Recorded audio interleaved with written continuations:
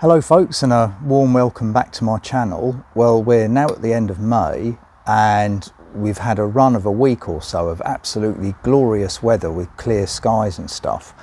And tonight's really my first chance to get out and stay out late. Because it's the end of May, we're only like 3 months away from the summer solstice. So it's not really going to get dark here till 11 o'clock or so, I would say. So yeah, I'm not at work tomorrow, haven't been at work today, so I'm not too knackered. So it's an ideal opportunity for me to get out tonight. I've been for a little spin on my bike today. It was lovely, not too far because I didn't want to get too worn out. I still had a coffee and cake, which is all good stuff.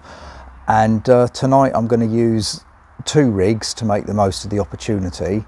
The first is my go-to more heavy duty setup, the EQM 35 mount with a Redcat 51 scope.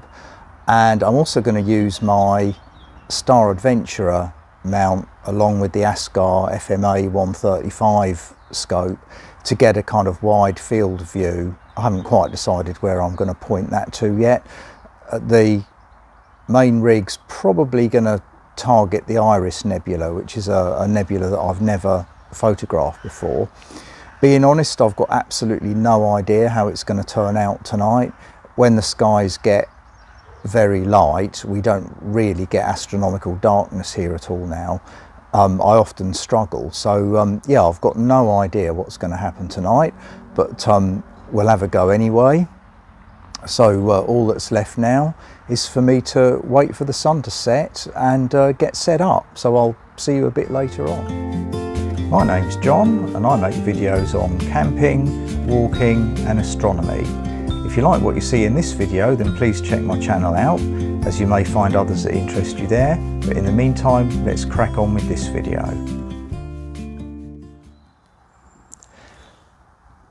So whilst it's been gloriously warm here today, like 19, 20 degrees or so, once the sun goes down, it's still sufficiently early in the year that it gets cold very quickly. I think it's going to be about 8 degrees or something by midnight here, so I've got the fire going to keep me a little bit warm. Sun will be going down soon. I've decided I'm going to definitely use my main rig to target the Iris Nebula, which I've never photographed before. This is a reflection nebula in the constellation Cepheus, and it should be sitting above my roof over there at something like 10:30, 11 o'clock or so. It's quite a bright nebula, so it makes quite a good target for a small refractor, so that will be quite good to have a go at that.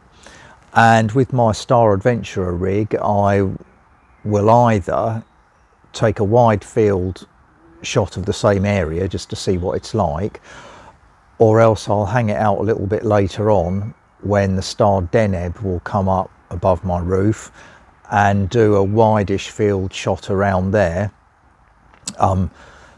perhaps trying to get the Pelican Nebula and bits of the North American Nebula, like the Cygnus Wall, for example. But yeah, I'm just sitting here now enjoying myself, waiting for it to get dark, and then I can spot Polaris and get set up properly. Don't want to sleep tonight at all. Just want to watch them stars fall. With you, don't want to try to make up dreams just to be seen. I want to lay here beside you, all quiet. Fire breath and open sky. It's not what we know, it's where we go. I grow wings and tell her goodbye. Oh, it's not what we see, it's what we choose to be.